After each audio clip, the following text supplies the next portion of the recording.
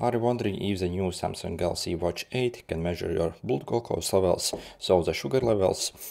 So if you actually check the app, as you see, we literally have a section for blood glucose.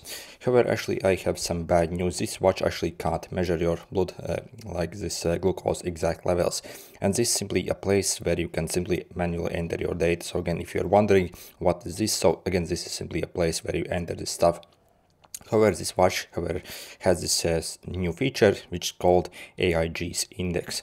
So you see, if I actually go in my watch somewhere here, you see I have this AIG's index, and this watch can essentially kind of guess basically how good is your metabolic health essentially. So if you actually wear your watch at night, so again the only way how to get this index is if you actually wear the watch at night, it will give you simply like indication of basically how healthy you might be, and this level essentially might actually correspond basically also with your blood glucose levels.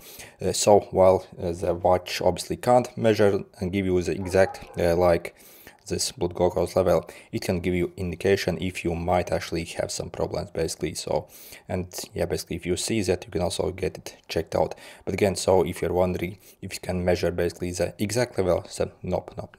Basically, really the only way how any device could do that is, again, if you simply insert maybe something in the skin. So again, currently there are no watch in the market that can actually detect. But if you're wondering what this does, so if you do not have the watch, you can simply let me simply show you. So maybe you can pause, because I didn't really find any place online that actually explains. So simply feel free to pause this stuff.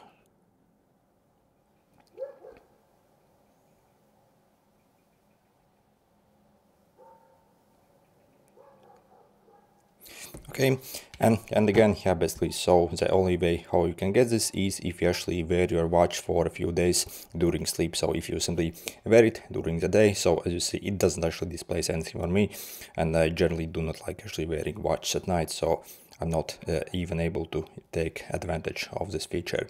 Anyway, good luck.